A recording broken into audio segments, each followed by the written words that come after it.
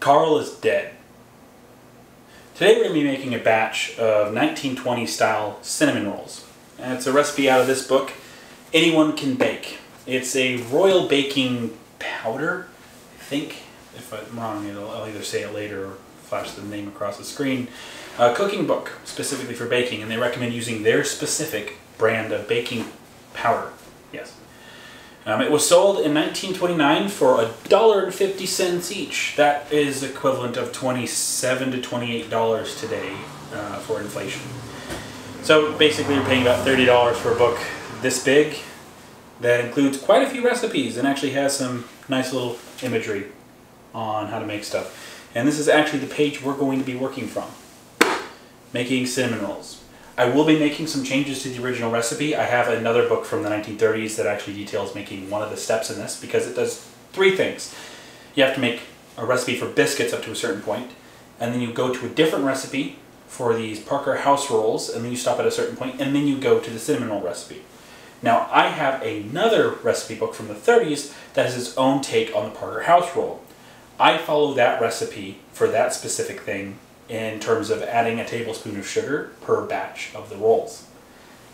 It's just something I like to do. You guys can do that or you don't have to do that. That's the only thing I add to it. And the one thing that I subtract from it is I don't put in the raisins that they recommend.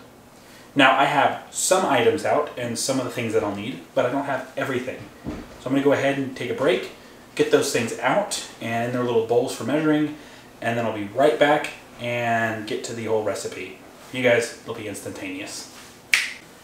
And I have all the ingredients. Alright, so this recipe is pretty simple for a cinnamon roll recipe. There's no yeast to add, there's no rising you have to wait for. The one thing that you actually do have to wait for is one, preheating the oven to 425-ish. Our oven's a bit old, it's from the 90s we think, and the thermostat isn't exactly accurate, so we run it a little high, so I'm going to put it at about 450.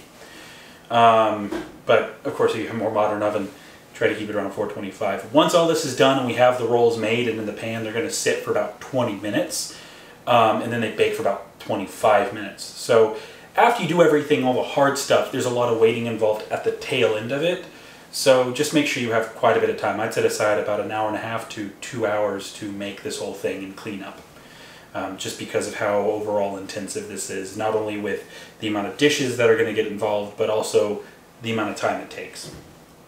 And a lot of that time, I mean almost an hour of it, is spent with the oven. Now for the ingredients, for all of you who like to prepare it beforehand, this recipe calls for 4 cups of flour, 8 teaspoons of baking powder, 1 teaspoon of salt, 4 tablespoons of lard. I'm going to be using the Morale Snowcap lard, but you can use whichever type you want.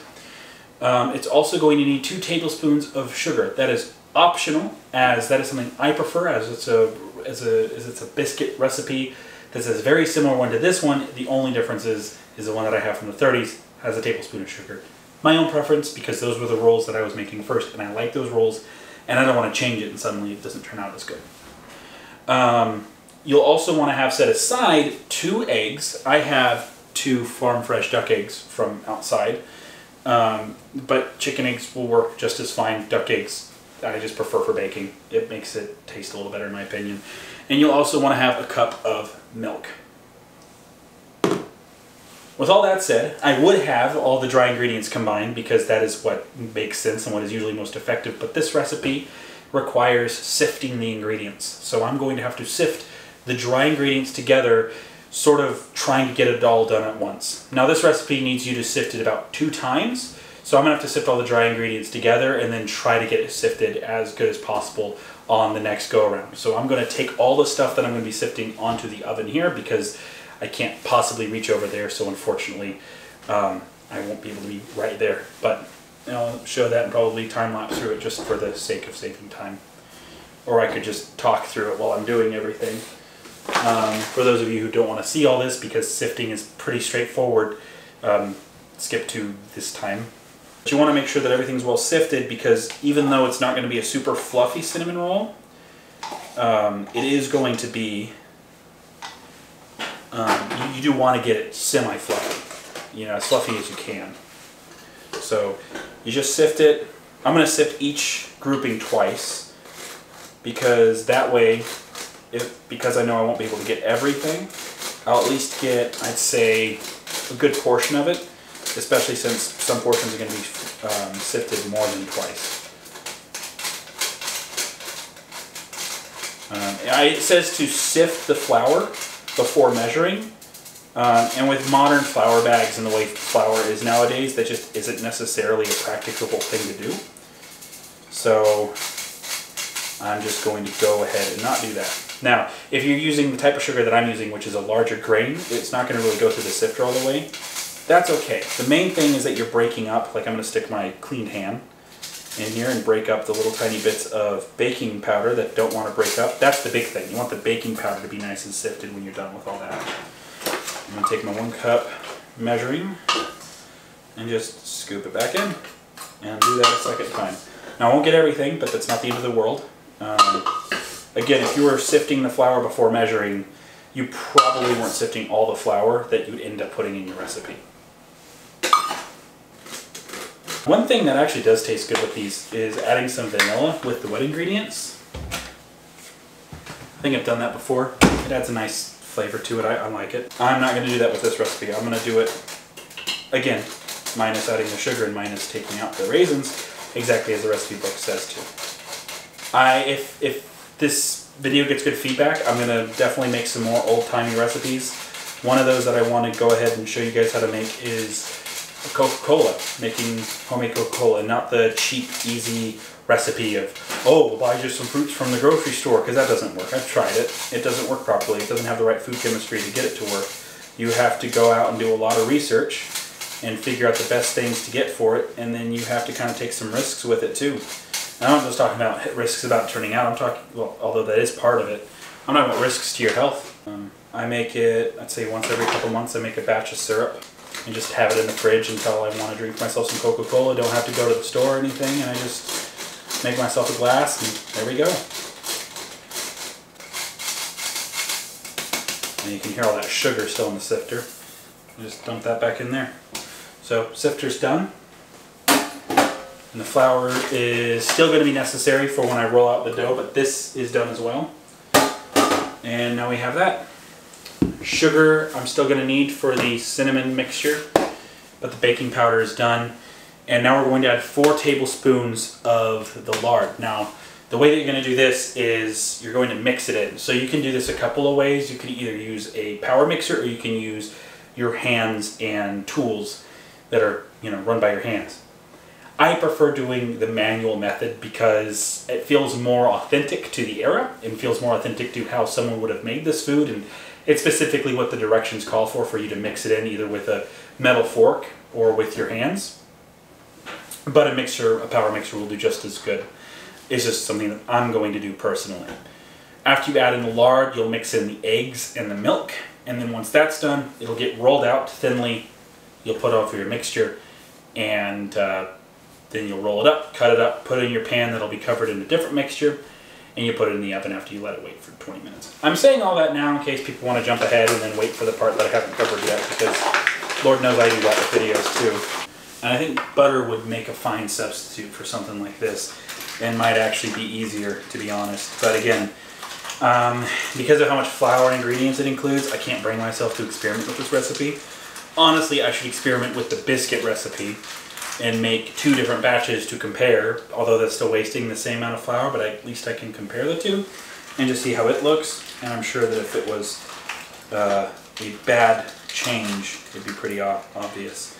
Now, the biscuit recipe that my wife makes is very similar to this, but you use self-rising flour, so it includes the salt and the baking powder, and it uses butter instead of lard, and it's really good. Now, I only put in 2 tablespoons initially, and that's because it's a bit easier to mess with 2 tablespoons of lard at a time, because it does need to get broken up. Again, if you don't measure it out perfectly, or you don't get all the lard out of the tablespoon, it's not the end of the world. The lard is more of a guideline for how much you're supposed to utilize. It's just like a basic recommendation. I will say that if you guys have butter that you need to have sitting out, because you will need about 2 sticks of butter for this recipe. Alright, now we're going to go ahead and add these 2 eggs and the milk. Once I dig out another little bit of a cavern. Again, if I happen to be mixing these together wrong, feel free to correct me. So if you end up starting to mix this and you have a situation where you just don't have enough liquid, add some more milk. It's not a problem. I mean, the big thing with this is having the right consistency. I have properly mixed the dough. That's about what it should look like, ish. I mean, it's more yellow than what yours will probably look like because I'm using duck eggs. They've got a thicker yolk, so it brings out more of a yellow color. So you want that, use duck eggs. Figure out a way to use them. Okay, so apparently the video just kind of cut out there. I guess my camera has a maximum allowance of about 30 minutes for video, which is lovely. But that's fine. We'll still get this all done. So once your dough is basically ready to go,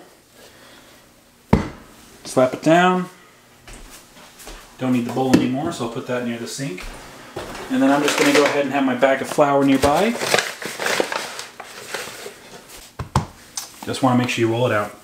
You want to make it nice and thin. However thin you make it depends on is what's going to affect how many rolls you get and how thin the bread is. What you want is you want thinner walls. You want an overall evenness to it so that everything cooks properly. Now, when you make these, you want to try to get at least the 2 sides as even as you can, so that you don't have some monstrosity of a cinnamon roll from the end piece. Now, these ends can be a little bit uneven. That's fine. You also want to roll it out in a way that you still feel comfortable rolling it up for the main cinnamon rolls. I'm going to save this in case I need it, and then I'll cut to the butter. With the cinnamon sugar mixture, you take light brown sugar or dark brown sugar if you prefer that, and you mix it with cinnamon. You will use whatever mixture you want. I personally use about 1 tablespoon of cinnamon to every 1/3 cup of brown sugar. For this, I've mixed 2/3 cups brown sugar to 2 tablespoons. You want to spread this butter around. And what we're going to do is we're going to roll from here. So that means this line will be our sealing point.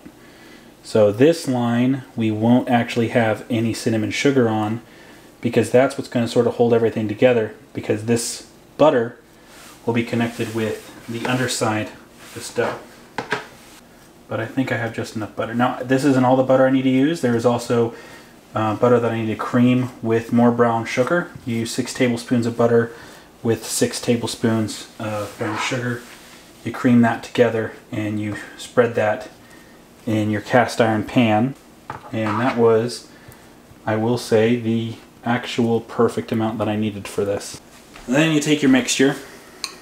It looks something like this. And you can spread it out however you want. I don't really have a method to any sort of this type of stuff.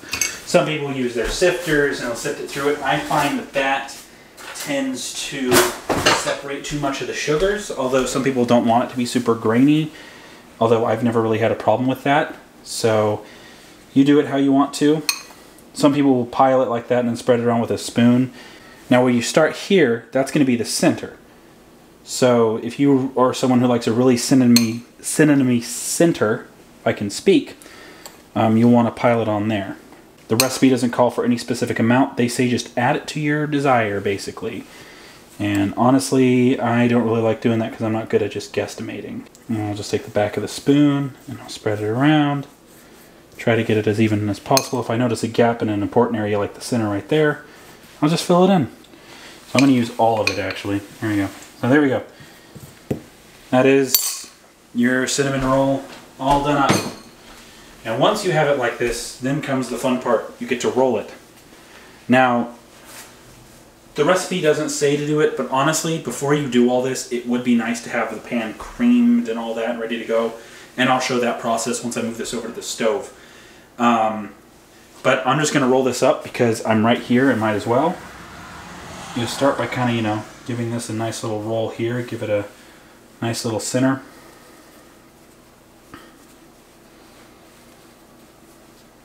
Just to get the roll going.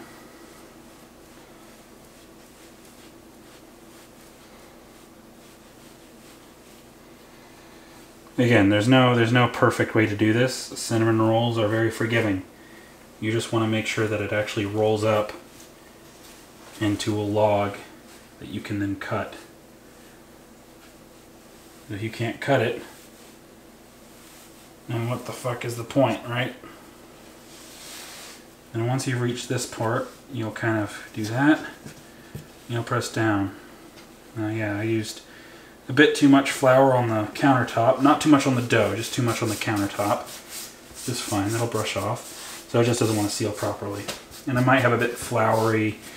I might have cinnamon rolls that are a bit floury. And they are a bit thinner because, again, I rolled out the dough quite a bit. Probably a bit too much.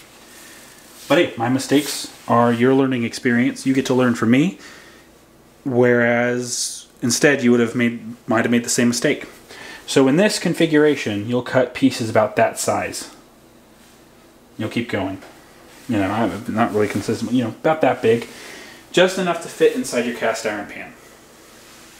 Before I do that, however, I need to cream the pan so that it is set up properly for the rolls. Because when I cut them, I'm going to put them in the pan. So we will switch over to that and show you the process there.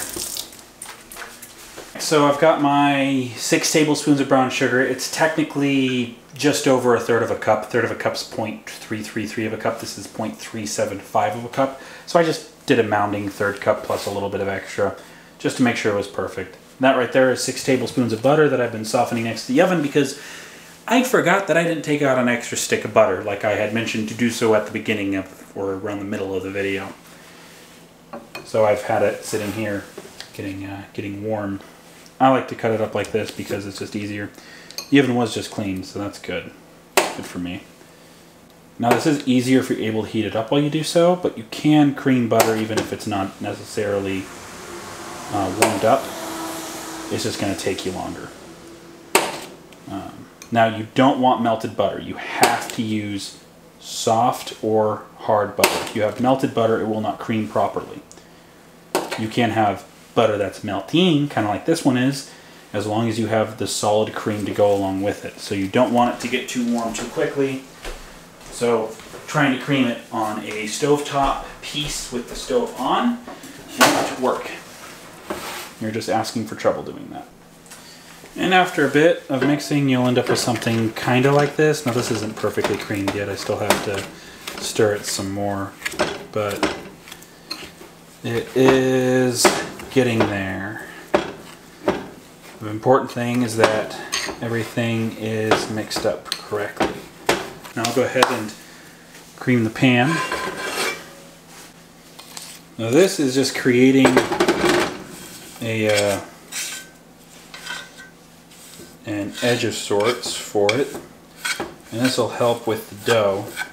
You don't want it too thick, but you don't want it too thin. This will help bake it in, again, bake it into the dough, and it adds a nice flavor to it and a nice finish to everything overall. It puts a nice glaze on the dough when you take it out of the oven, and you'll see that once everything's done. After this, you just wait 20 minutes, and then you stick it in the oven for further 25 minutes, and you're good. And you have yourself some homemade 1920s cinnamon rolls.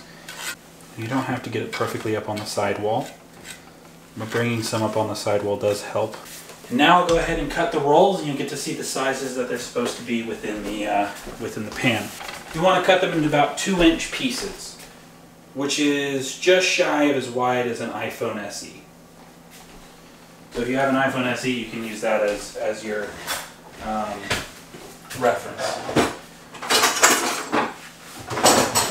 Or you can be a psychopath and use a measuring stick. I mean, your choice. Now these end ones are not perfect, but they act as a good little sacrificial piece.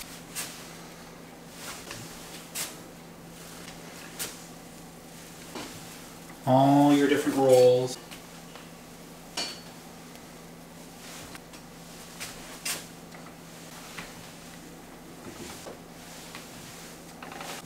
Now this pan is a little bit too big because you want them all to be combined as closely together as possible.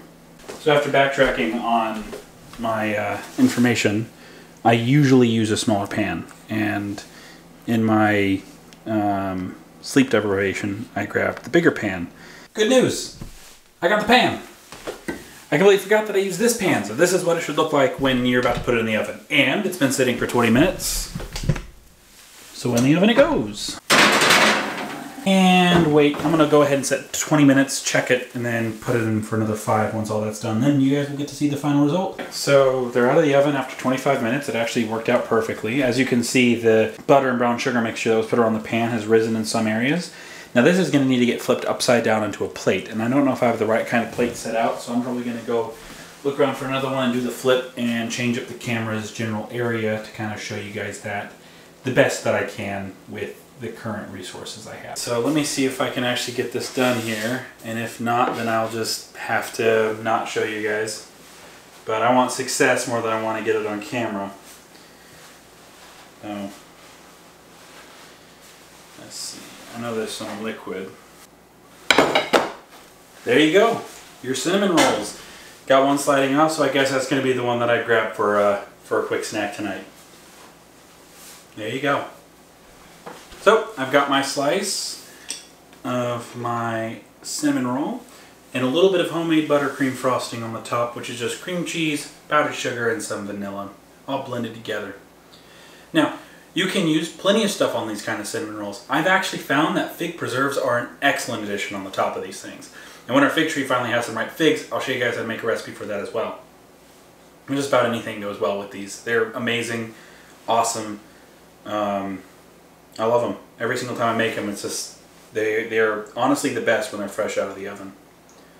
Bit hard to eat with one hand holding the plate, but they're really good. Thank you guys so much for watching this video. I hope you guys not only enjoyed, but hopefully make these cinnamon rolls as well at your own house, and let me know how it turns out. I highly recommend them. I mean, you can't go wrong with an old 1920s recipe like this. In the future, I hope to make more of these style videos along with my more typical historical content, so if you enjoyed, let me know, and if you've got any suggestions for other recipes that you'd want me to try out, go ahead and tell me them in the comments below.